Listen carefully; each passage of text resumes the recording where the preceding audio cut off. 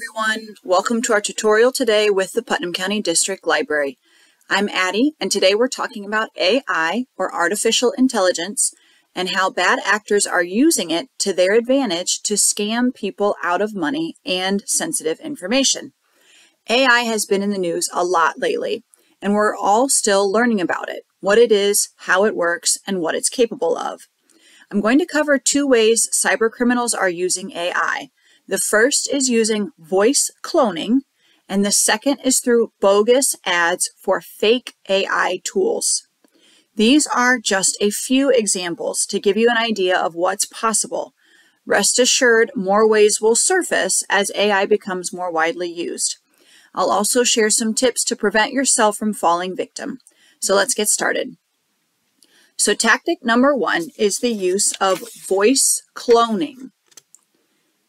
The FTC and law enforcement agencies have received many reports of the following scenario. Victims receive a panicked phone call from a loved one, often a grandchild, who is in trouble with the police and needs money for fines, bail, or legal fees. Oftentimes, the story includes a car accident and even potential drug possession in the car, and the grandkiddo does not want to face their parents yet. Either way, they need your help. The craziest part is, even though you've been warned about grandparent scams, it sounds just like your grandchild, because the scammers have used a short audio clip of your family member's voice to clone their voice and then make that voice say whatever they want it to. Okay? They are literally cloning the voice of your loved one. All they need to do this is a video clip found online of your loved one's voice, perhaps found on a YouTube video or another social media site. They've also researched the grandchild's personal details, where they live and work, and names of other family members. They use the cloned voice to convince victims, the grandparents, to send money to pay their family members' bills or fees. So, I have tips to protect yourself against these AI voice cloning scams.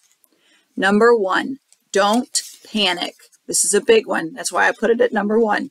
Don't panic. If this situation happens to you, try to remain calm and in control of the situation and the phone call. Okay, don't panic.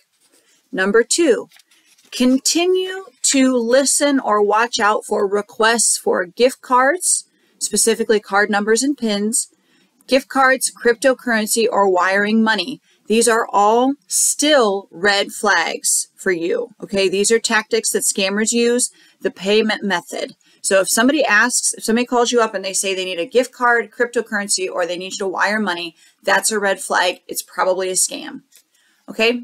Number three, if your family member says they're calling you from a police station, find out which station and hang up and call the number listed for that police station. So hang up, call them back on a number that is listed for that police station, not a number they give you to call back. Okay? Number four, try calling the family member's personal phone number. Or if they're young and in school, call the school to find out if they're present in class or not. Okay, so try to reach out to them via their personal phone number. They may answer because it may be a scam. And they may say, oh, I'm fine. So try calling their number. And number five, if you can't reach your loved one, try to get in touch with them through another family member or friend. Okay, contact someone else who knows them and has their contact information. Have them try to call or reach out. Okay, so those are 5 tips for dealing with voice cloning AI scams. Switching gears here, tactic number 2 that scammers use. Bogus or fake ads for fake AI tools. So basically, cybercriminals create fake ads for AI tools, and then they post them on social media and search engine sites like Google. So they will post an ad for an artificial intelligence tool that you can click on and download and use in your own life. But it's all fake. The AI is not real. The ad is a fake ad. If you click on one of these malicious ads, you are either taken to a cloned site that downloads malware on your device. Or you're taken to the real AI software tool, but you end up downloading the malware through a back door, making it even harder to realize you've been hacked. Once the criminals are in, they can steal your info and sell it to other hackers on the dark web, or they get access to your online accounts and use them to scam others. It's important to note that these malware hackers know how to evade detection.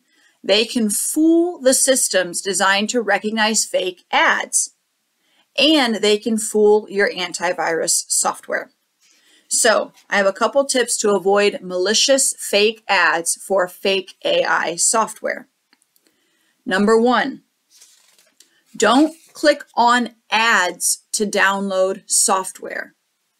Instead, open a brand new browser tab and visit the website by typing in the address or doing a Google search for that AI tool. You can just Google the name of the AI tool and type in AI tool and search for it that way. Keep in mind that scammers are placing ads on search engines. They will appear at the top of your search results page and may even have the words ad or sponsored as a label. You want to scroll past the ads or the sponsored results to get your real search results, okay? So don't click on an ad to download a piece of software, whether it's an AI tool or something else. Okay, don't click on the ad, open a new browser tab, search for the name of the tool or program or whatever it is, and try to find it that way. Okay, don't just click on the link for an ad. Number 2, continue to be very, very wary and cautious when considering downloading anything from the internet. Okay, just in general, be very wary when you're considering downloading something off the internet.